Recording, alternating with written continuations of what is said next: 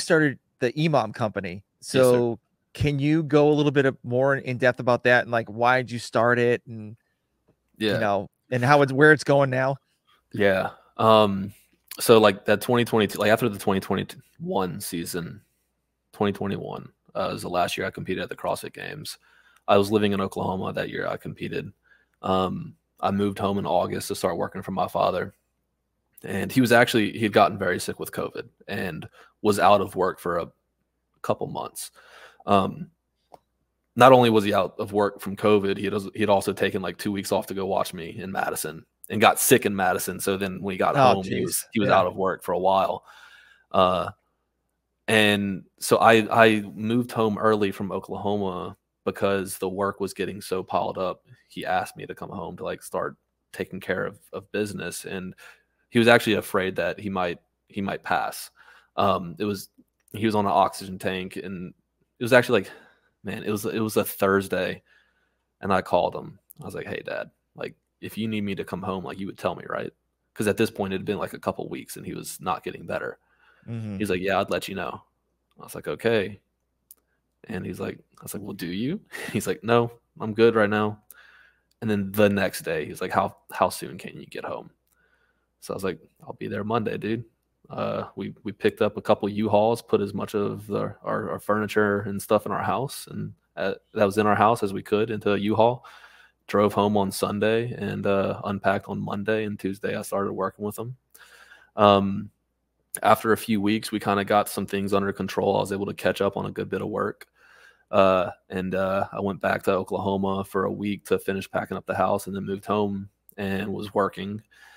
And we were still a little bit backed up, so I was doing quite a lot, getting adjusted to the new schedule, getting it like adjusted to every new hospital I was working in. So it was quite overwhelming.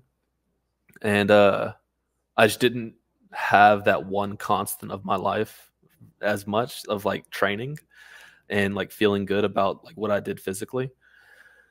And so I think in November, like I was like, okay, like I'm just gonna start doing my own thing. Like, because I was either following like jump ship training with Seth, who used to be part of Misfits. I think I was following like his stuff, and I just like wasn't where I used to be, and like that ego played in. I was like, I'm not fit anymore. Like my times don't compare to anybody anymore. Like this is making me it's making me sad. It's like I'm just gonna do my own thing, so like I don't think about anybody else. And there was like, I mean, I used to do during residency, whenever I would get home at like 6:30, I only had like 30 minutes because like I wouldn't train late. I'd refuse to train late because it'd mess me up for the whole next day. I would do a 30-minute EMOM. I'd pick a barbell movement or like a loaded movement. I would do a body weight movement, and I would pick a machine, and I would just rock it for 30 minutes or 10 rounds. And so in November, I was like, all right, I'm just going to start doing 30-minute EMOMs, dude. I'll ride as many of them as I can. And I'm going to start doing them. So like I did my first one, and dude, like I remember how good it felt to do something in the gym again and feel like I accomplished something, like something really difficult. And like it just felt good. And like it brought me back, man. And so my brother-in-law, my sister, my wife were all in the gym with me that day. And I was like, I talked to my brother-in-law, Ron. His name's Ron. I was like, do you think other people would want to like see these workouts? He's like, hell yeah. I mean, yeah, like why not? I was like, okay. And so I thought of the name, like the Emom Company. Thought it sounded snazzy. I don't know, like something drew me to the name. Created the Instagram profile, and then just like whenever I would do 30-minute EMOMs or an EMOM of any sort, I would snag a video and throw it on Instagram. And you know, I would do that like 2 to 3 days a week because I didn't owe anything to anybody. I wasn't doing them every single day. Yeah. And but after a while, we had kind of built up a repertoire of like workouts, and people were like following, and people started asking for like a daily program. I was like, dude, I'm not doing a daily program. I don't want to owe anybody 5 days of programming per week. That's too much work for me. No one, I don't think enough people would follow it to like make it worth my time. And then enough people started asking. Yeah. So again, I went to my brother-in-law. I was like, hey, like, what do you think about like maybe we make this like an actual thing and like we give it a shot? He's like, why don't you beta test it on someone first? And so like I had a buddy who was in law school, super busy kid. I was like, can I beta test this? Like let me just see if I can even come up with like 5 on the minute style workouts a week, you know? Mhm. And so I ran with that for a couple months, and he's like, dude, it's good. I like it. It's fun. So I kind of developed like a, rubric of like how the week would look. And we started a daily program. And we try to do everything in like within like a 45-minute time. So like a warm up, every other day was a lift. Every other day was a full, like, so it'd be like every other day would be like a short lift into an EMOM, or an EMOM into a short lift. And Mhm. then the other days were like long EMOMs, and every Saturday was a 40-minute EMOM. And there's no Ugh. lifting. It's like just a 40. Like, because like everyone wants to go in on Saturday and get a long grinding workout and then be just like wipe the rest of the day, go spend time with their kids or go barbecue or just whatever. Like, Yeah. you got, like, Saturday was your hard day. And we would throw in like minimal equipment and bodyweight workouts every week. So that the idea that we started behind was like to give people a heavy dose of fitness in a short amount of time without having to like worry about like, was my performance good? Did I do enough? To have like, it was like, get in and like whenever you're out, you have no questions. You did the work, you know? And so Mhm. like that was kind of our philosophy that we started behind with like our daily program. And like that grew slowly. Like we started with like 25 members, we grew to 50. And I remember like the day we hit 50, I was like, dude, this is so cool. Like 50 people care about what I'm writing, you Yeah. know? And Yep. we would get like, on months where we got like 15 trials. I was like, that's so cool. We got 15 trials, like 15 new people tried it. And we slowly grew. We added in like a competitive program. And that started out really slowly, and it slowly grew. And this year, I think it's been like 2.5 years since like I started the Instagram. Um, we have like our following exploded at the beginning of the year from like a few thousand followers on Instagram to like 90,000 out of like nowhere. And 90,000. it's almost 90,000. Yeah. Holy crap. And like for That's no reason, like no reason.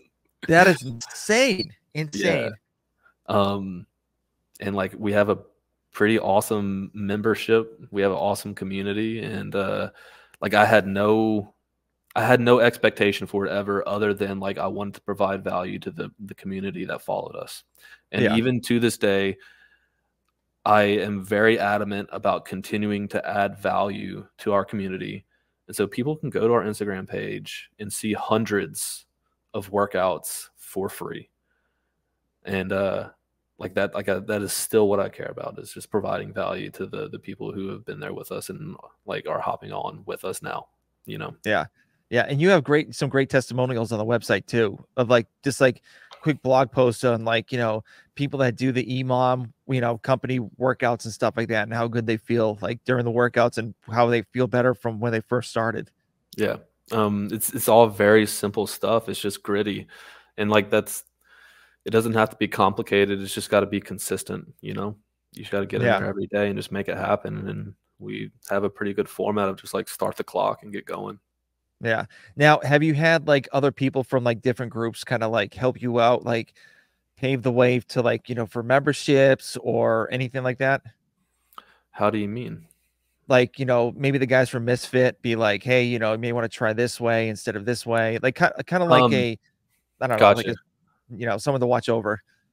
Um, not really per se. I did talk to Seth Page with Jump Ship because he was my person. He was a personal coach for me my Yeah. last year I competed in CrossFit, and is a good friend of mine. And like whenever I first started, he liked the idea of like the on the minute style training, and I was feeling awesome doing it, and like people enjoyed it, and things were like catching people's eyes, just like really hard grinding 30-minute EMOMs. And so like I kind of talked to him a little bit about how he grew, because he's grown very successfully Oh yeah. Yeah. from like very small to like he's doing very well now. And asked like some tidbits there. Uh and so like he definitely gave some guidance, but my brother-in-law and I, like, he's a project manager and kind of has, overseen some things that like grew with companies. And Mhm. um we've had like, there's a friend of mine from Underdogs who's been like, dude, you should try this. Like I think this challenge would like hit off. And I was like, okay, like we'll try it. And that challenge like doubled our membership in a month. And I was like, that Nice. works, you know? Yeah, And so yeah. like, yeah, I've been lucky to like just pick up from a few, like, I will never say like anything I've ever done is certainly not at all by like just my work, like singularly. Like there's always been a team behind it. And there have been like a few things picked up from other people that have been massive. And so now, we've got, a team of like 5 people who are working on this little project with me. And it's pretty cool. Nice, nice. And so how many members do you have now? It's a bit over 500 now. Oh, And at the first of the year, I think we were at 120. that's crazy. Yeah. So, so is it almost at the point that you can leave your other job to do this full time, or is that even like in I don't your want to. mind? I don't Yeah, want to. So the physics company that I work for, I own with my father. yeah, Um, and I love what I do. It has allowed me and still allows me to do the Emom Company and reinvest every dollar that we make back into either people or the community and helping mhm, it grow. So I mean, we do challenge, like the first challenge we did was like, okay, we're going to give away $1,500 to Rogue. And if I was taking money out of the bank account for myself to like to pay any kind of bills, like I wouldn't have that freedom to give back. true. And Yeah, so like we just ended a challenge last night where I'm about to pay out like 2 grand in prizes, but like I get to do that because I don't take a penny out of the bank account. yeah, It all gets to go right back to the people who support us and trying to grow as much as we can. And so like the physics allows me to do that. mhm, And so I love what I do. I I have no intentions of stopping that, because I do love it. And so like, yeah, I mean, as long as I can do both well, I'll keep doing both. yeah. Now, how do you juggle all three of the like training, Emom company, and like the physics company? Like, how do you juggle even hanging out with your wife and like doing out stuff on the outside? Like, how do you balance like all those things at once? Um, I mean, it's a gradual growth of like things that you do day to day, right? At one point I was just a student and just a CrossFitter. And then I was just, working for my father and training whenever I could. And then, I started the Emom Company and started that. So it's just like all these things just kind of become routine. So like at some point your day just starts at 5:30 and you start working as much as you can and you train when you can. And then at 7:30, you're like, okay, I'm done. So like Mhm. I try to do as much as I can each day. Um, During this time of the season, it's really challenging to not it's been like that's one of the things over the past couple weeks, especially like through quarterfinals. It's very challenging.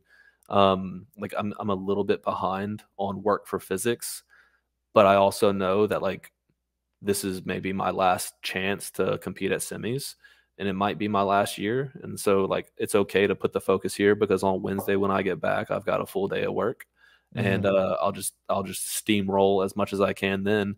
So like sometimes there's surges of one or the other and sometimes it's all even keel. And the biggest thing is just sort of like just to keep doing productive work as much as you can, as frequently as you can, and have a time where you shut it off. And for me, that's like 7 or 7:30, and Yeah. I get a couple hours with Kristen at night, and then it's off to sleep, and then we wake up and back to work. Mhm. Um, but like I used to get overwhelmed with it, I think, because it was so much, and I was like, feeling very spread thin until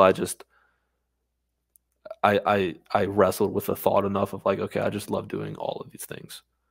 And so like I get to wake up and I get to start working and I love it. And then I get to work out, which I love. And then I get to eat breakfast, shower, and go to work, which I love. And Mhm. then after I'm done with work, I'll go back to the gym, which I love. And then I'll come home and I'll spend time with my wife.